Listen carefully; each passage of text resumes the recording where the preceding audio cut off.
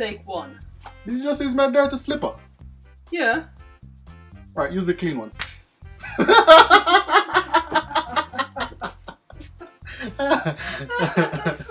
Alright, we'll cut that bit out, so don't worry. Right, let's start from this part. We don't have to do this take one. Rubbish. Right. Yes, everybody, welcome back to Scratch Tutorial 1. No, I don't want to start it. Let's start this. Yo, this is Bad Flex. Welcome to tutorial. No, it's not tutorial. It's tutorial 2, isn't it? Yeah, I did tutorial the other day. Yeah. Yo, this is Bad. We edit all of this bit out, so don't worry. Yo, this is Bad Flex. Welcome to tutorial 2. This is if you didn't watch tutorial 1, you need to watch it so we can follow on tutorial 2. Zin? Yeah, that's rubbish, isn't it? I'll cut that bit out. Right. Okay, so last time I told you that I was gonna get, we're gonna look at sprites, and sprites are the little characters that are involved in the Scratch program. Yeah. So last time I said we were gonna get somebody or something chasing Kitty around. Kitty's back. Yes, he's back by popular demand. A lot of people are asking about Kitty and how Kitty was doing. Quite funny. Right. Now, so last time I showed you how to get Kitty navigating around the board without just by using the keyboard. I'm gonna go back to that in a short while, and so let's look at Kitty's costume. Over here we have script. That's where the code will go to get Kitty to navigate, and costumes is what Kitty will look like during the game or the program, whatever you're creating. Now let's click on edit here, and if you notice, the tools are here. So we have the paintbrush, we have the eraser, and you can look at the others, the fill tool, and we have the select tool. Right, I'm going to click on my select tool, and I'm going to delete Kitty. Kitty is getting a bit too popular right now, so I need to use another version. So I'm going to click on import, and I'm going to click on, say, fantasy. Let's try that one. I've never looked at that one before. We have a dragon here. Alright, so let's click on dragon. Dragon, yeah. Good. So now I have a dragon instead of Kitty. Right, what else could I do? I could do costume 2, edit, and let's delete Kitty again. We're gonna still use Kitty, so don't worry. So all of you fans of Kitty, Kitty's gonna come back. So import, and let's do dragon B. Right. As I said I was gonna use a dog to be chasing Kitty, but let's do a dragon, and then the dragon is gonna breathe fire on Kitty if he catches Kitty. Sounds exciting. Animal cruelty. No, it's just a game. Right. So that's our sprite 1, and this is where the script will go. So I'm gonna create a new over here. I'm gonna paint new sprite. I'm not gonna really paint one. You can go ahead and experiment by creating your own sprite, but I'm just gonna import one. And let's go back to, say, where should I go? Blah blah blah blah blah. Let's go up 1. Yep, good. And then select animals. In that we can find Kitty. So let's look to see Kitty. No, I don't like that style. Yeah, I like this one. So this looks like an animal running, or Kitty running. Alright, so that's Kitty, and then let's click OK. I'm not going to do a costume 2 for him. Let's just keep costume 1. Alright, so let's do Kitty's script. So Kitty's, we wanted Kitty to move, so we're going to create navigation for Kitty. So I click on Control and select when spacebar is pressed. I'm just going to change that to, say, up arrow. Where is it? Up arrow. Kitty is going to move, say, 10 steps. Up. Let's use the Y. Change by Y, 10, and let's try that if it works. No. Oh, that's X. Rubbish. Change by Y. Yeah, there we go. Yes, he's moving up. He's moving sideways. I'll try and so we can fix that. Let's do something totally new. Let's get Kitty to walk front ways at all times. So let's take that off and put, say, no, let's put it back. No, here, leave it. And put move 10 steps. So when I press the forward right arrow, kitty should move forward. Yep, good. And then let's do another control, or two rather. There, there. And let's do motion. And let's put turn 15 degrees. Turn 15 degrees. And if you notice, I select the other ones, the other direction. So I'm gonna put when left arrow, and then I'm gonna put when right arrow. So kitty will turn. So let's try that. Turn and run. Not moving. What does that mean? I want him to go forward. Forward, forward, forward, forward. So up arrow. I use the up arrow to go forward. Up arrow, forward. Yes. And I want kitty to move really fast. So let's put say 25 and see how that works. Yes, kitty's moving really fast. Turn, run, zoops. Right, good. Now that's kitty moving around. So look at the code that I've used. I've used up arrow to go forward, move 25 steps. That gets him moving really fast.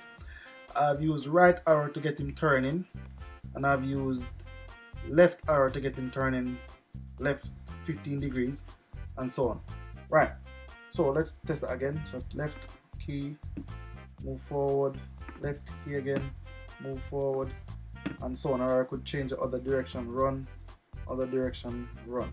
Good, seems fine so far. Now let's look at Sprite 1 again. And we're gonna put the script for him.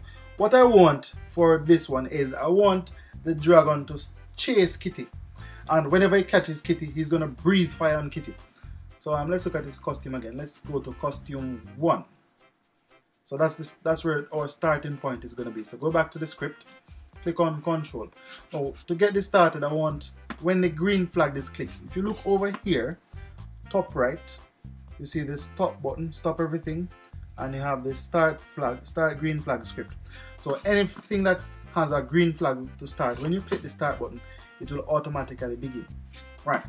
So what do we want the dragon to do? We want the dragon to face kitty. So let's do motion and select point in direction. No, let's do point towards. But we have to say point towards what? And remember, kitty is sprite 2. So when green flag is clicked, point towards sprite 2. Let's click the green flag to see what will happen. See, he pointed towards kitty. Right, let me move kitty in another direction. Go there. Green flag pointing towards kitty. Good so far. Right, what next do I want him to do now? I want him to move towards kitty. So let me move towards, or move step. Is there a move towards? No? Alright, let's move 10 steps. Let's change that to 1. Enter.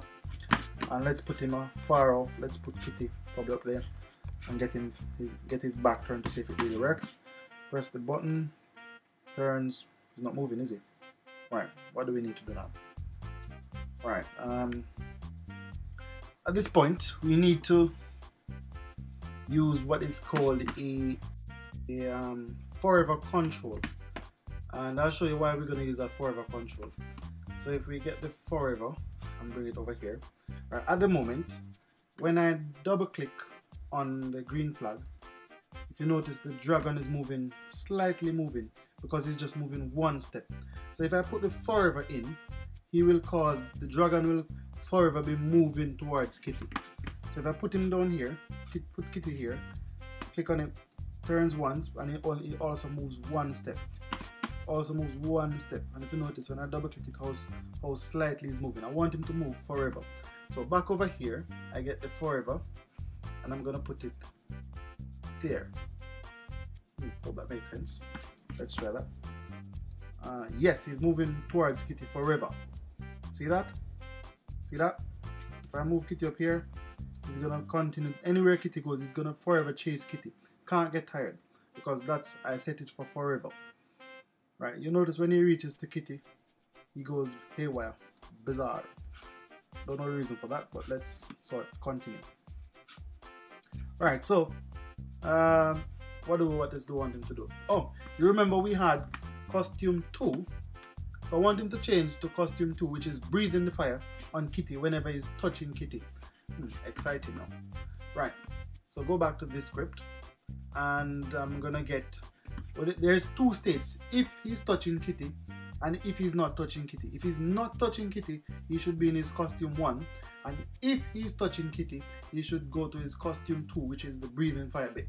So we're gonna use that if else. That's where if condition is happening, do this. Else, if it's if it's not happening, then do this.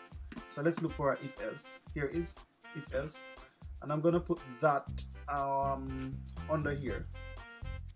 The reason why I put it under here is because I want this part to be carried out forever, and if this condition is not met, then it does this one. So let's look at the conditions now. Let's look at say motion, no, sensing, because if he's touching Kitty, that's what I want. So touching, so take touching from sensing, touching, and put it inside that little block. So if touching what? So this is sprite 1. If he's touching sprite 2, I want him to do something. I want him to change to his costume 2. So let's look, looks, switch to costume, change to costume 2, and if he's not touching Kitty, I want him to switch to costume 1. So I get the same switch, but I'm gonna change this bit here to costume 1. Right. So let's try that one. So let's get our Kitty, put him here. Let's put our dragon there, pop it down, run it, see what happens now. Hope it changes to his costume 2. Ah! He's burning Kitty up. Right, that works. Alright, so let's see how it goes now. Right, so I'm gonna try now and stay. I'm gonna try and stay away from the dragon. So run, Kitty, run. Run. He's breathing fire. Run, run, run, run. Run. Run, run. I can't handle it. Run, you're gonna die. Run. Right, turn, turn, turn, turn. Turn, turn, turn, turn. Run. Turn, turn, run, run, run, run, run. Yes, yes, yes, yes, yes. Ah, this is exciting. I can't believe I just made this. Run, run, run, run, run. Yes, turn, turn, turn, turn, turn. Ah, run. Almost. Right, let's stop it before he kills Kitty. Right, that's exciting. Right, what else could I do with this now? Well, I want you to experiment with it and experiment what I just showed you and see what else you could come up with. Probably you could add a third sprite, who knows? Or probably you could change the background color. Just experiment with it and give me a shout out and let me know. Send me an email, let me know exactly what you did and how you have improved on this one. Right, thanks for watching, and I hope you enjoyed this one, and I hope you will actually get this one to work. So let's review what we did. Firstly, we created a new setup for Kitty's navigation. Remember, you can use any keys you wish. Somebody was saying that you could use the WASD keys to navigate. Whichever keys you're fine using, that's okay. You can use those keys.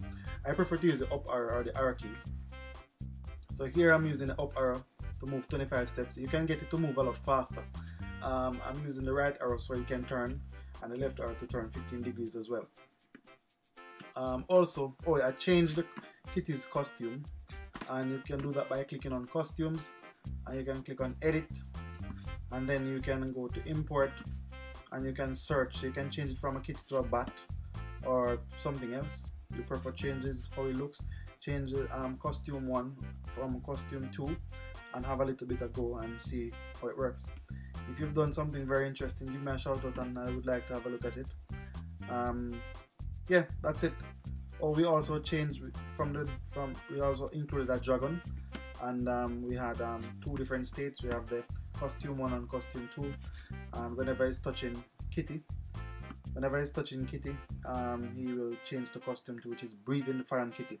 I'm gonna give it another go, and then hope you have fun watching this one. See you next week, or when I'm doing tutorial 3. We might be doing a car racing then, so hope to see you then. Alright, have a good day. Take care. Until next time.